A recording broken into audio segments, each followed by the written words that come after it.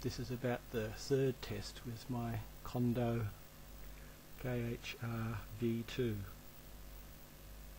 I finally figured out what my basic problem was. I had confused, or maybe it was Kondo confused, the trim positions and the home positions. Having swapped those around, the basic motions now seem to be working. There's still some problems with the alignments, but at least it can balance.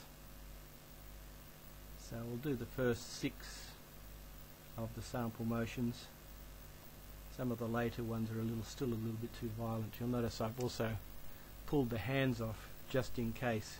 They seem to be the most vulnerable point of this robot, and they kept getting bent. So we'll move forward.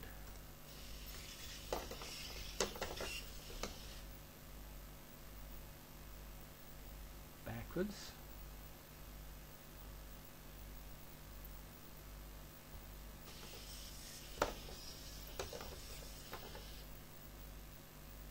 You'll never guess what's happening now, left and right.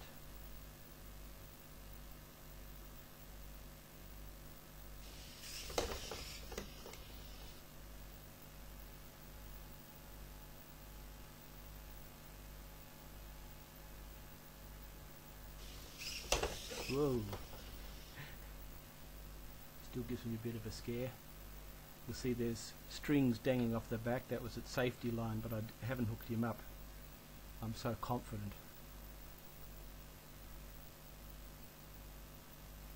I can't remember what 5 and 6 are. Let's see what they do.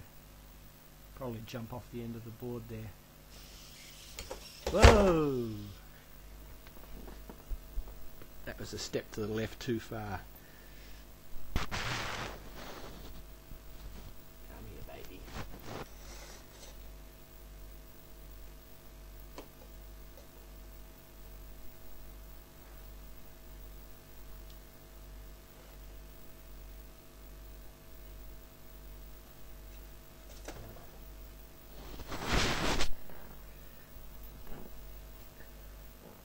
See if we can do that again.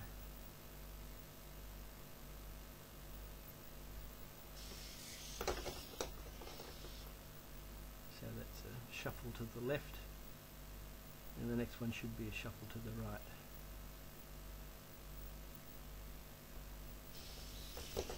right. Up, standing on his wire, but basically things are starting to move.